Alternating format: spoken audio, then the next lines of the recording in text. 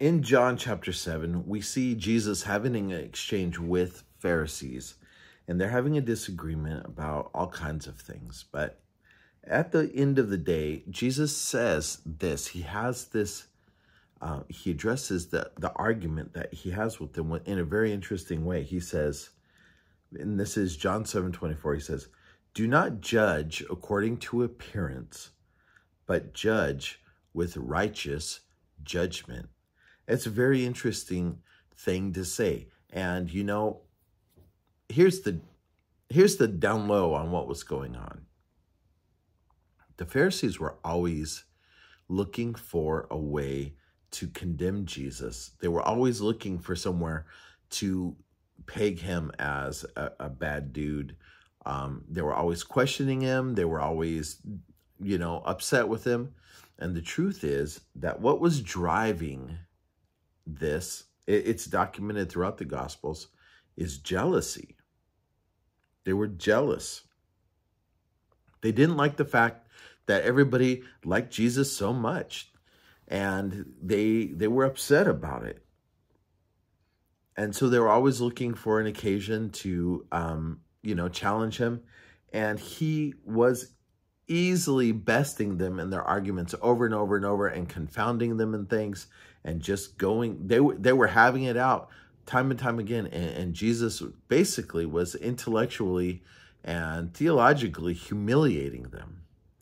And you know what? He was doing it in grace. He wasn't doing it to just completely humiliate them, but to show them that they were in the wrong. And eventually he addresses them with this statement: don't judge according to appearance, but judge with righteous judgment. He's basically saying, hey, listen, don't judge based on either how you perceive what's happening around you or how you feel. Don't go on the physical, right? Don't just judge on the appearance, but go with what is righteous. Righteous judgment. See, this is interesting because I think not only in this world, people have forgotten about righteous judgment, but even in the church, a lot of people have completely lost the concept of what righteous judgment is. And basically what it is, it's evaluating a person's claims based on the fact whether or not they were walking in righteousness when they made the claims, okay? Or whether they're actually pursuing righteousness in their claims, okay? And in this case, these guys were scrutinizing Jesus, but they were not doing it in righteousness. They're scrutinizing him completely out of envy and jealousy. And look, when you identify those things, that completely muddies the water up. Now, this is why I think this is important today, because everybody's got something going on. There's all kinds of people out there that are going to tell you, here's the thing that you need to be doing right now. Do this, do this, do this, right? All of that's going to be happening. You're going to see people saying, hey, look, don't, you know, anything you can imagine, you know, don't go here, don't go there, don't do this, don't do that. And everybody's got their reasons, right? Then you've got other people that are saying, no, we need to treat these people this way. We need to do this. I mean, it's getting crazy. Okay. But the thing is, are we using righteous judgment? When we look at these things, are we judging with righteous judgment? And that word righteous there is an important word. Okay. Like, it means something that is very significant in the New Testament sense. It means, are we judging? Are we looking at the situation around us based on what is right according to God's word? Okay? There are far-reaching implications with this.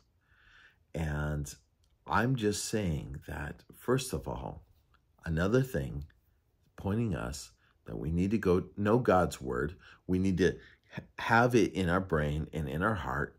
We need to live by it. And then when we evaluate what's going on in the world around us, when we evaluate this or that, we need to do it in light of God's righteous nature and his word, okay? If we just go on appearance, if we just go on face value or whatever, it's guaranteed that we're going to be deceived because we have a knack at looking at the wrong things. We have a knack for tuning into the wrong things. We have to go on God's word. We have to stick to it, okay? And I'm just recommending this. If you want to, at the end of your life, look back and say, you know what? You know, I walked that course and I did it well. You're going to have to learn how to do this. You know, it's interesting. Jesus doesn't say here, you know, hey, who are you, right? Even though he could have, he had the right. But he instead points out the flaw in what they're doing. And he says, hey, by the way, you know, this wouldn't bother me except in this case, except you're not doing it in righteousness. So it's important. This is so important. Please think about this. Make sure how you're making these decisions, how you're evaluating the world around us, you're doing it based on righteousness. You're doing it based on God's word. So there you go. May the Lord richly bless you. Happy Monday, as usual. And thanks for watching this. Please take a minute and leave me a comment if it blessed you. Also, make sure you like and subscribe. I'll see you again tomorrow. God bless.